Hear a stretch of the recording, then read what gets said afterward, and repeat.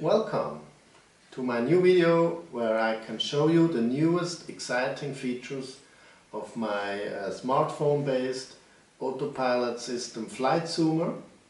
When I have released version 1.5 some months ago, the system still worked only in one direction. It received data from the APM and used it to show and to navigate, but this time I have implemented the way back where I can feed autoflight commands in guided mode from FlightZoomer to the APM.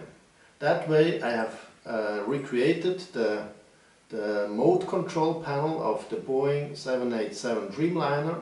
That's the autopilot of the aircraft, having more than a dozen autopilot modes. I was unlucky over the last some weeks.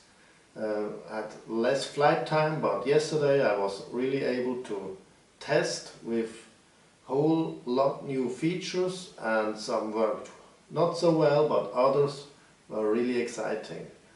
The most complex autopilot mode that's implemented is the ILS, the automatic or ILS approach mode, and it worked very well. And that's what I will show in this video. You will see footage from the real flight.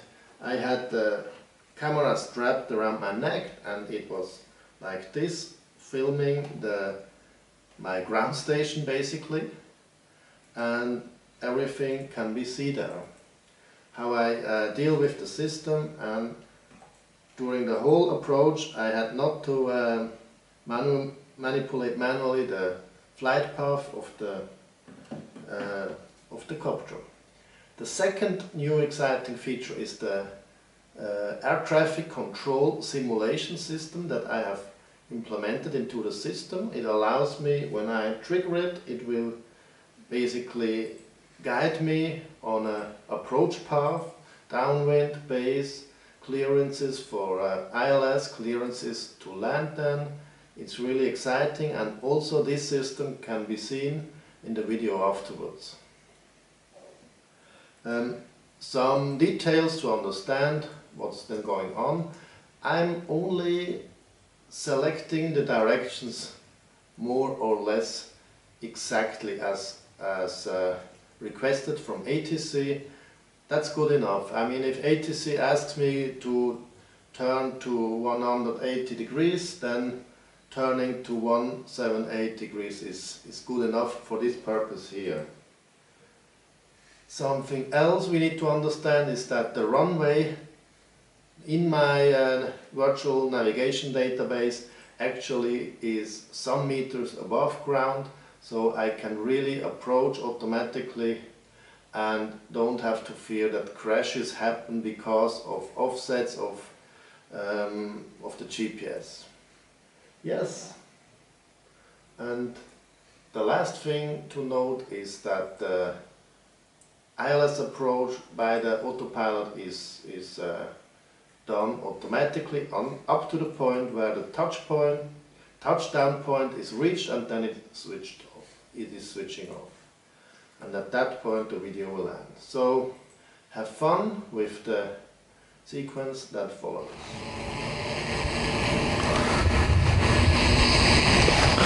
Okay, I will try now simulating the ILS with the speed of roughly 15 kilometers per hour. Swissair 124, this is approach control.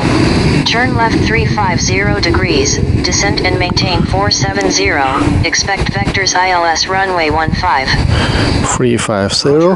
Turn left 350, descend 470, expect vectors ILS runway 15, Swissair 124. I reduce altitude. 355 confirmed. I reduce altitude to 470. Altitude 470 armed. It will now descend. I use this flight level change.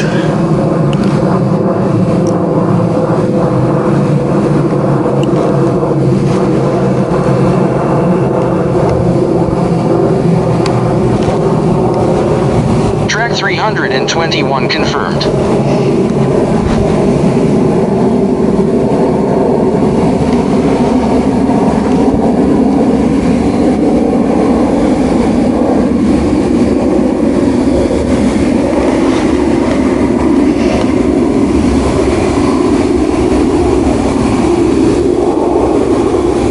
Swissair 124, turn left 240.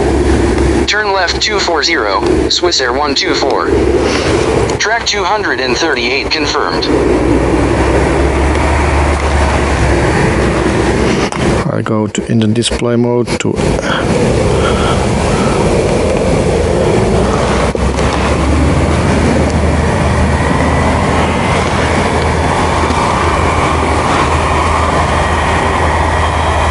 Swissair 124, turn left 180 degrees. You are cleared for ILS runway 15. Report established.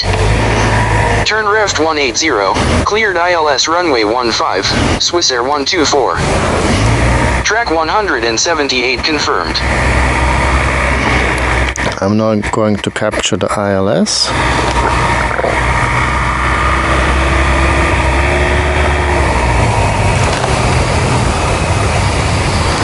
It's still holding the 470 meters. Now the glide slope is coming closer. We are approaching it from below. ILS fully established. We will now start descending. Descends very nicely. Slightly. Swissair 124, cleared to land runway 15. Wish you a good evening. Cleared to land, runway 15, Swissair 124. Bye-bye. Autopilot switched off.